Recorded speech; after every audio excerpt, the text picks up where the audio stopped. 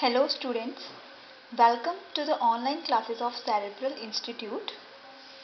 This video on Basics of Accounting Part 2 is brought to you by Cerebral Institute, Sparking Imaginative Learning.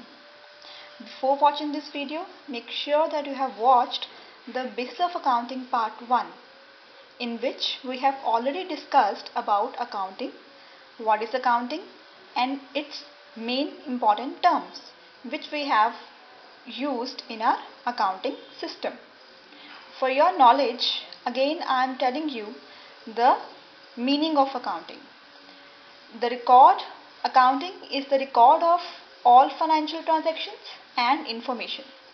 It is a double entry system, or you can say it is a double entry concept in which debit and credit side is there. Every entry has a debit side as well as a credit side. Accounting is an accurate, reliable and useful system for the management. I hope you all have understand. Now in this video we will discuss about the golden rules of accounts. Here I have mentioned the word golden. Why? Because the whole accounting system is based on these three rules only. That means if you will understand these three rules, then I think you will definitely able to solve all the accounting problems. So without wasting any time, let's discuss about the golden rules of accounting. First of all, we will discuss types of accounts. See, accounts is a very wide term. It's a very vast term. Still, there are three main accounts, which is first one is your personal account, second one is your real account, and third one is your nominal account. Personal account is linked with the persons, like the person who is receiving something or the person who is giving something. The personal entries will be recorded in your personal account. Next is your real account. Real account is the you can say it deals with what is coming into your business and what is going out of your business. All the transaction in which your business is receiving something or your business is giving something, all these transactions will be recorded in your real account. Next is your nominal account. Nominal account shows your profits, your losses, your gains and your expenses. Right? Let's move on. Here we go. The first account rule, that is your personal account rule. The rule is what? As I already told you that your personal account is linked with your receiver and the giver. Here the rule is debit the receiver and credit the giver. That means the person who is receiving something from you, you will simply debit that person in your books of accounts. And if someone is giving you something, then you will definitely enter that person in your credit side. Here the important thing is to be noted is that your personal account rule is applicable only in the credit transactions.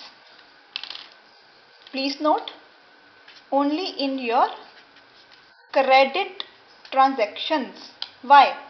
Because if you are dealing in cash, both the parties is receiving and both the parties is giving something, right? So there is no need to enter the name of that person if you are dealing in cash. Why? Because cash is coming into your business, right? And something is going out. If you are selling something, pay attention. If you are selling something, then the cash is coming into your business and the goods are going out. And if you are purchasing something, that means goods are coming into your business and cash is going out. So in cash transaction there is no need to record the names of the receiver or the names of the giver. your name of the receiver and name of the giver will be only recorded when your transaction is of credit basis. I hope you all are understanding. We'll see an example for it. Example is purchased goods from Mr. X for rupees 1 lakh on credit basis. Here you are purchasing goods from Mr. X, right? It means goods are coming into your business, but you are not giving cash to Mr. X. Why? Because you have promised to pay the cash within a specified time. That means here Mr. X is your giver. According to this rule, you will credit Mr. X. So your entry would become like this. Purchases account,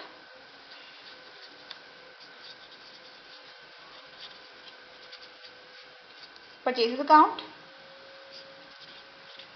debit to Mr. X account from rupees 1 lakh.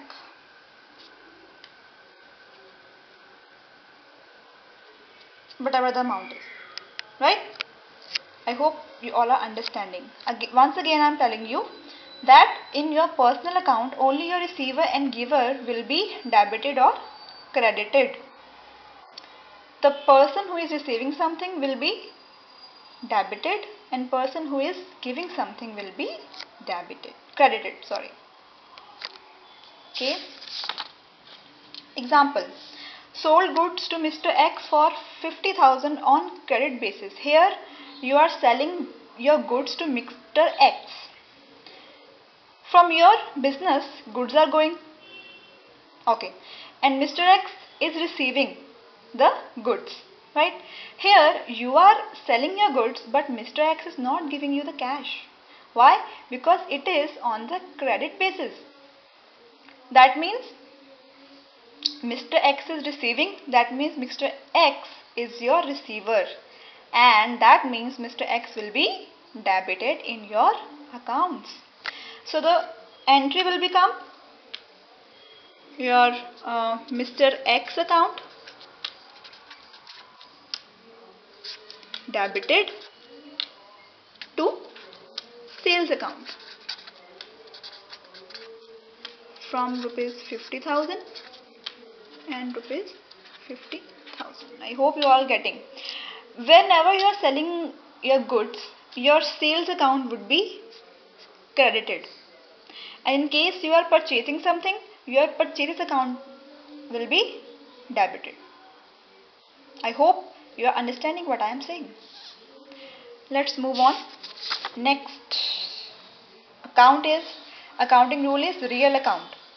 Real account, as I already told you, deals with what is coming into your business and what is going out from your business. Whatever is coming into your business, you will be debited it, and whatever is going out from your business, you will credit that thing. So here the rule is debit what comes in, credit what goes out. As simple it is. Example, bought machinery for 5,000 on cash. Right, here your transaction would be on cash basis. Why? Because if you are doing cash transaction, something will come into your business and something will be going out of your business. So the entry is bought machinery for 5,000 on cash. Here you are purchasing machinery, that means machinery account will be debited. What is coming into your business is machinery, and what is going out from your business is your cash. So simply the entry will become machinery account